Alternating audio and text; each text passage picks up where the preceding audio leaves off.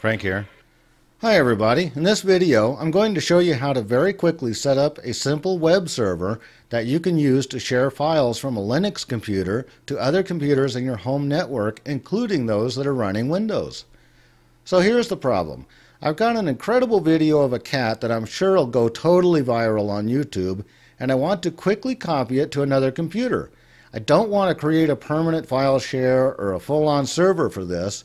Being lazy, I just want to do this very quickly with minimal effort. What I'm going to show you can be used as either a temporary or a permanent server if desired. I will also show you how to configure a firewall exception on the server to allow access for all within your network, your home network. This is a really great way to very quickly share files from a particular folder that can be viewed or copied to any other computer in your home network. You can do this in well under a minute, and there's no configuration necessary on the client computers. So let's get to it. Well, here's my server machine here. This one is running Windows Mint 17 X-Face Edition. It's a pretty old machine. It's running fairly well. And the first thing I want to do is show you, here's my documents folder. And these two documents here, this document and this kitty video, are the ones that I want to move to another computer elsewhere in the house. I don't want to share anything other than this documents folder. I don't want to share downloads or desktop or anything like that. Just this folder. I'll show you how to do that. It's really easy. Well, the first thing we're going to do is open up a terminal window, and what I need to do is find out what the IP address is for this computer.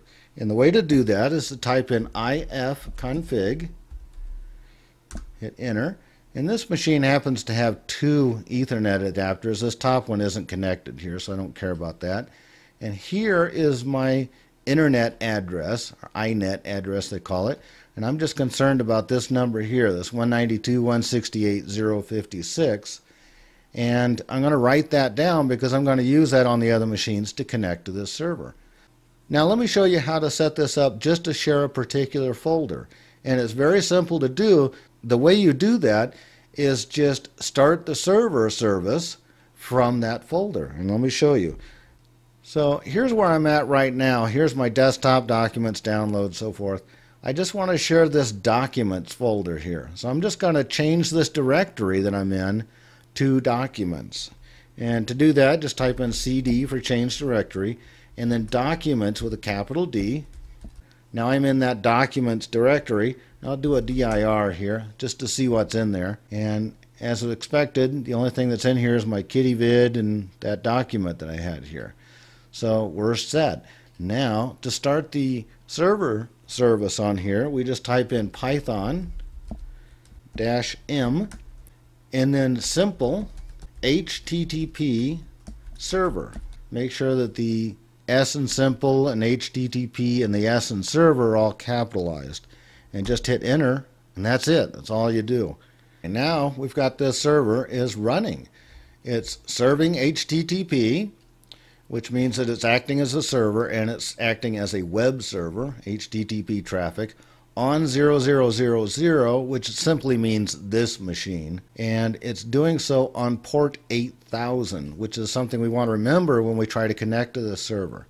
So one thing to keep in mind, if you're running a firewall on your server machine, here I'm running the GUFW firewall, which I recommend everybody do on Linux. And I've got it set to its default settings to basically block or deny all incoming connections. Now, since we're now acting as a server, we're going to have other computers trying to connect to this machine. So I need to create a rule to allow this particular port number access. And I'll call this allow everybody and allow incoming. Protocol is both. Protocol really is only TCP for this. And then this port number, I'm going to use this 8000. Put that in, click on add. Give it a second to add, which it did, and close. And there's my rule. Notice it created two of them. It created one for IP version 6, which we don't need. You can delete that one if you want. And that's it. So I'll just minimize that. And now I'm going to go over to my other computer. And let's see if we can get my kitty video to work. And all you got to do on this machine or other machines in your home network is just open up a browser, and then we're going to type in that IP address that we looked at before, 192.168.0.56, followed by a colon, and then the 8000, which is that port number. And then just hit enter, and here's what we've got. We've got these, there's the two documents. There's my document for what cats are really thinking, and there's my video. And that's all we get. It automatically creates this little listing. It's pretty cool. And let's see, if I want to click on this one, I can either open it or save it on this machine here if I want to. And let's see if my kitty video works. Ah, there's Kitty. Yeah, that's going to be huge. Now, if I want to just download this, I just right-click it and do Save Link As. And we'll save it to the desktop here. Kitty video. Let me minimize this. And there it is. It saved my file. So that's working. That's all we got to do. Now, if we go back to the server, you can see a bunch of stuff here. It actually shows all the connections that came into the server here. And it shows the address that I came from. That's the address of the remote machine that it connected into here. So everything is good. Alright, let me go over to a Windows 8.1 machine and let's see if we can access those files as well. So all I'm going to do here is just open up Internet Explorer, and in here you need to type in http:// and then that number 192.168.0.56:8000. And there it is. There's my files here. I can save this to the desktop if I want. Save target as. And I'll put it on the desktop and I'll save it. And there you go. There's my kitty video on here.